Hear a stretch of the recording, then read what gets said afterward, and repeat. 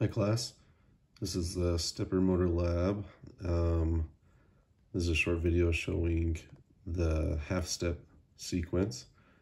I'm going to reset the program and it will run at 15 RPM, one full revolution, so it'll take about 4 seconds, and then it'll stop for 2 seconds and then run backwards for 4 seconds.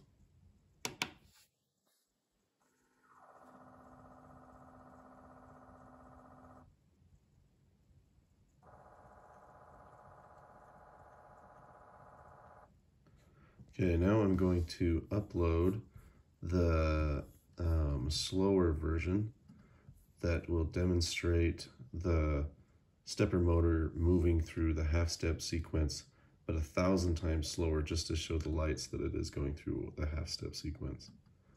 So I'm going to upload that now,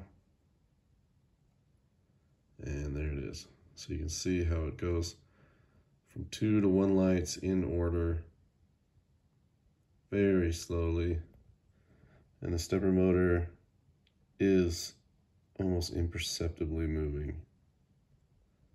So that's what you should see or demonstrate when you're done.